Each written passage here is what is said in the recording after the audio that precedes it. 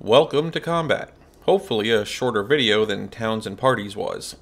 It's an aspect of Thea that has the graphical resonance of a collectible card game, but tends to play out a lot like a very old school JRPG. Although now that I think about it, CCGs and old school JRPGs play out a lot in the same way anyway, what with selecting party members in turns and everyone waiting to fight until all characters are given their orders. Well, enough pontificating. So here I am, ready to engage. Normally, I'd have 3 options for this combat, but I'm going with a straight fight because it has a couple extra aspects that the other 8 skill challenges don't. Normally, on starting a combat, I'd end up on a screen like this, where I can randomly reshuffle my team, but I have that option off. This fight will be against 2 unliving corpses and 6 slightly weaker skeletons. And I'm not going to auto-resolve, as that won't demonstrate anything. On the right here, you can see what skills come into effect for this specific type of combat. I'll flash to a showing of all 9 possible types of combat here real fast. Feel free to pause the video if you want to see this in detail, or just head over to the ever-mentioned Wiki, which I'll once again link in the description. Alright, here we are. By random chance, the opponent went first and placed a character into the field. We know the enemy had 8 characters, which are all up here, and we have 12 members in our party down here. They are broken up, randomly, into 2 positions. Technically, the left side is called offensive and the right side is called tactical, but I much prefer to call them frontline and support, given how they act during all this. First up, what the various battlefield buttons and numbers do. The purple flag up here is Surrender Challenge. If clicked, you will lose the fight. Which isn't great, but if you know you're going to lose, at least this option will save you from getting smacked around first. The 2 numbers here are how many... Fine, I'll call them cards. Cards you get to play before the other side goes again. The button that looks like the end turn button will give up the rest of my cards this turn, if I have some reason I want to let the opponent play more of his first. And the red, we'll call it the YouTube next video button, causes me to pass all of my future card plays for this round. Basically, it's me saying to the computer, I don't want to play any more cards, so go ahead and play all the rest of yours, and let's do this. Oh, and I suppose I should define the word round. A round is everyone playing their cards in turns, followed by 2 phases of actual attacking. Now, let's look at one of my guys. I'll hover the mouse over him, and his portrait shows up enlarged on the right here. The number on top is his hit point value, which in this type of challenge is the sum of his health and armor. If this number hits 0, he will be downed and out of combat. Below that is his attack type and direct damage amount, which all characters have. After that is 3 more optional numbers. This one is his shielding, this one is poison damage, and this one is life leech. Finally, the number in the bottom right here is... well, technically it's his relative strength rating, but for simplicity's sake, we'll just call it his level. I'll get to attack type later, let's start with damage. When dealing damage, all 3 of these numbers are added up. So this guy will be hitting for this much. Of that damage, anything counted as poison will count double, but only if the target he's going to hit is already missing hit points. And the damage counted as leech will be added back into his hit point total, but only up to its maximum value. The shielding rating gets added to my hit points, and indeed, until the shield is depleted, the character won't take damage at all. So let me play my first card to show what happens. I'll pick this high shielding individual here. So looking here, you can see that the shielding value is now up here, as the hit points have this little plus at the end of them. So until this much damage is done to him, no actual damage will be done to the health total. I'll play another guy to let the opponent get another turn. Okay, the opponent has taken his turn, and now here we are with a field of cards in play, and it's my turn again. Let's look at the backline characters with all these special options on them. Since I have 2 cards to play, the first thing I'll do is take one guy and use this Get Closer option.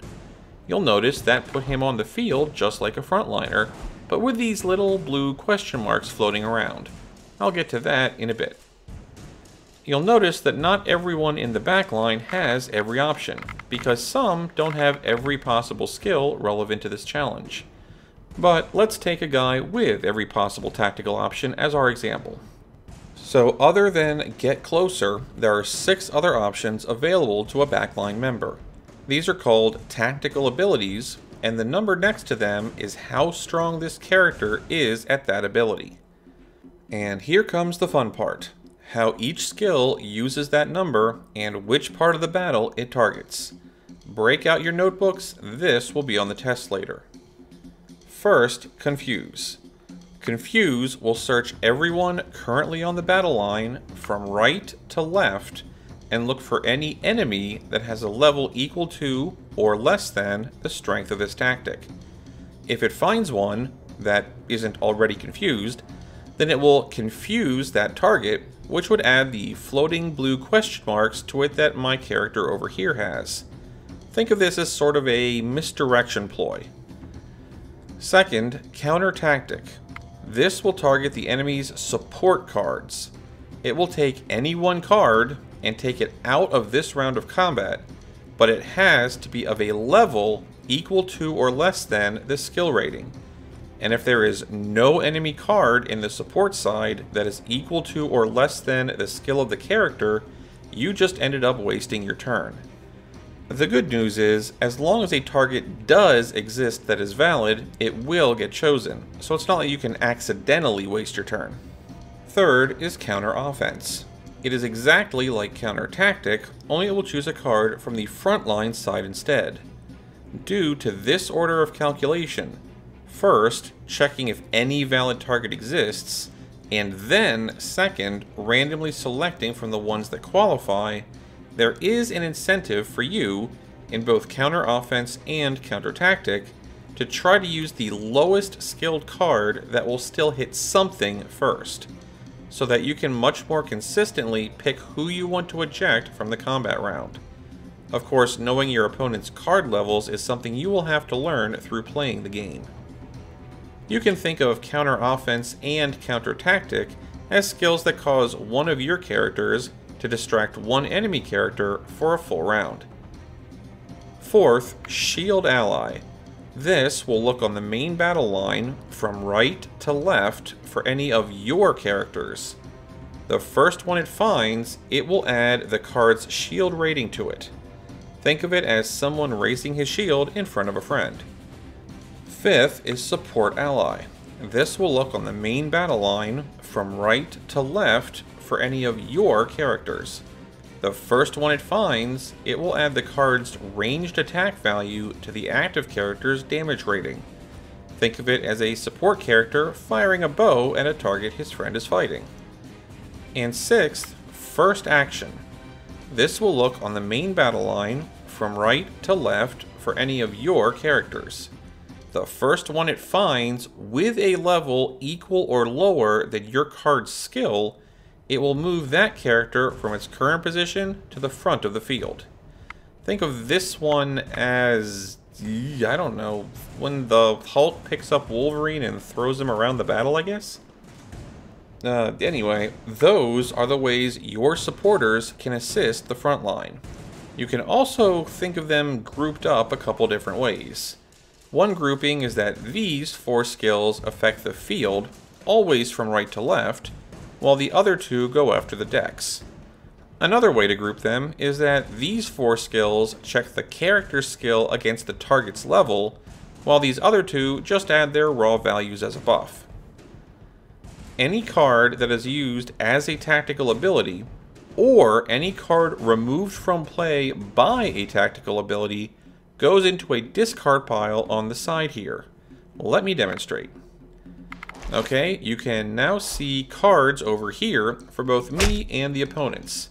These are the discard piles. They are out of this round. I know that's a lot of explanation, but if you play out a Fighter 5 in your own game, I'm sure it'll all click for you. The basics anyway, advanced tactical decisions will come later. And having used that card, the enemy got to go again. And lastly, in this pre-combat setup phase, is attack type. There are 3 types of attack in Thea. I'll pull an example for each of those 3. The first being normal, as denoted here by the sword. It is normal, nothing special.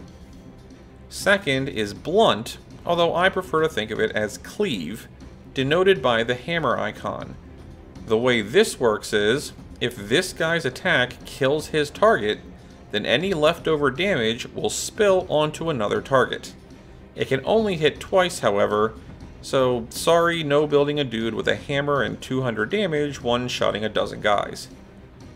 Third is pierce, although I prefer to think of it as first strike, denoted by the spear icon.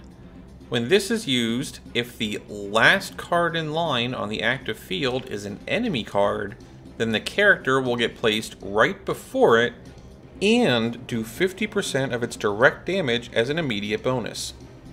Let me demonstrate. The final guy on the field right now is, in fact, right here and is an enemy. So if I play a spear guy, this happens. He has been placed to his left and his health has dropped.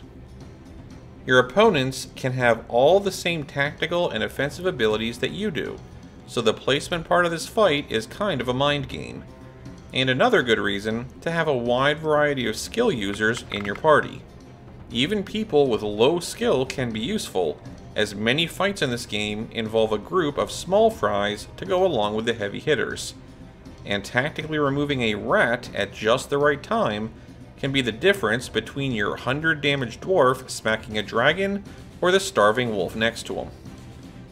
So, let me run out the placement phase real fast, using a couple of the tactical stills to try and give some live examples.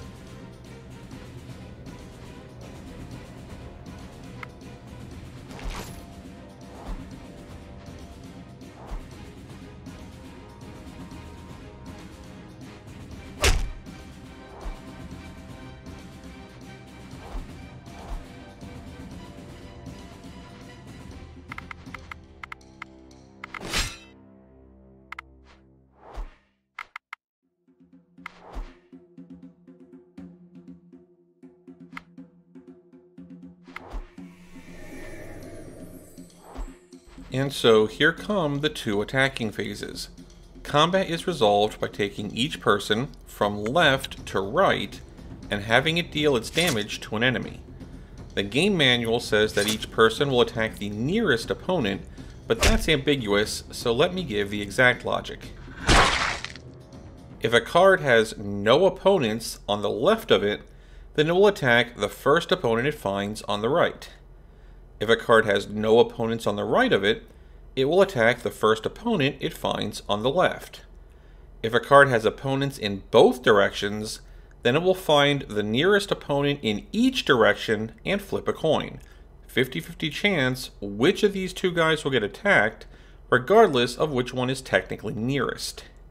On the first turn of attacks, anyone with the floating blue question marks is considered not ready, either because they were supporting in back and are trying to run to the front, or because an enemy tactic distracted them. Ergo, anyone with a floating blue question mark will have their attack skipped. Once the first pass is done, any floating blue question marks are removed, and then anyone who is still alive will do combat on the second pass, following the same rules as the first. If at any point there are no opponents on the main battlefield, then any remaining attackers will switch their target to a random card in the discard pile. If 2 attack passes happen, and both sides still have live cards, then anyone who isn't yet knocked out will be returned to the hand, randomly shuffled, and another round begins. Any damage done to a character's health will persist, but any protective shielding will be refreshed anew. If at any point, every single card on one side, both in play and discarded, is knocked out, then the combat is over. The couple extra aspects that I mentioned near the start of this video that direct combat has that other challenges don't is this. 1. only the direct combat has blunt. Every challenge has some form of pierce, but only someone swinging a hammer around in main battle can cleave. And 2, any damage you take in straight combat is maintained after the fight is over as missing health, represented as wounds. You'll see that in a sec. What lost health means is, and how you get it back, I went over in the characters video. So let me end the combat now. After the combat is over, you will go back to the event screen for the rewards, and maybe some more event flavor text. When looking at the rewards, some of them will usually be equipment pieces. You can see those in more detail by right-clicking them, and if you decide you don't want them, you can left-click it before exiting. That will place this little recycle symbol over the piece, and instead of the gear, you'll get some of the materials that it was crafted with instead. It's basically the same as if you recycled it from the group's inventory screen. Basically a quality of life thing. So, with the combat over, the other thing I saved until this video is the crafting tab of the research screen.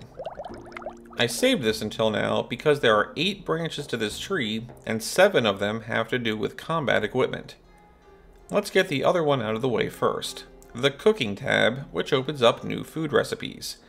Since having a variety of food gives passive bonuses, it is nice to have, but it's rather hard to equip an apple pie, so only tangentially related to combat.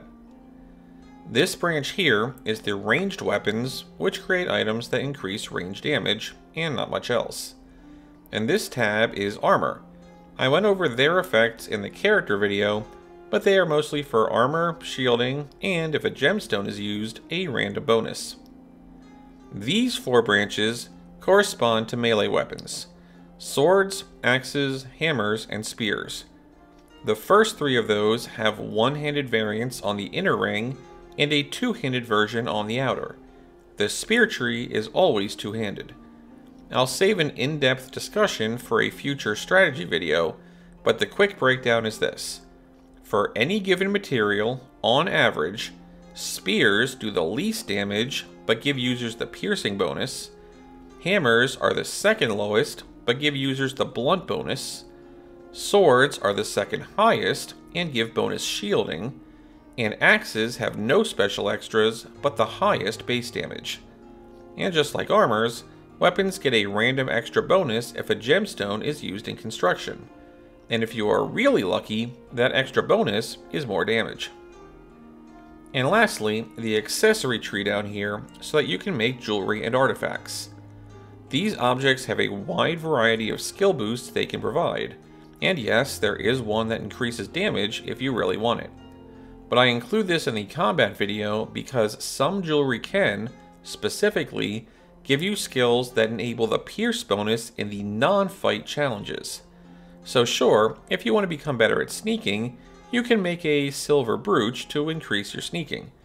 Or you can get all meta and make a topaz earring and gain the light steps attribute. I'll, as I often do, link the wiki page for jewelry recipes in the video description, but really, my recommendation when it comes to accessories, I mean if you are new to the game, is to build a wide variety for yourself. At worst, it will give you tons of research points, and at best, you'll have just what you need, just as you need it. And that's the combat, and I guess combat equipment, primer. As such, I have now done the entire introduction and manual portion of this SSIMaSG guide. Next video, I will be starting the strategy guide portion by playing the game, starting at turn 1, to give you a good idea on how to successfully start your Thea journey. Now, as promised, the rest of this video will be me replaying the sample fight from earlier in real time, and I'll actually be trying to win it instead of making suboptimal plays just as demonstrations. But there will be no explanations from this point forward, so if you think you know what you need to and don't need to spend any more time watching this video, you can safely head out.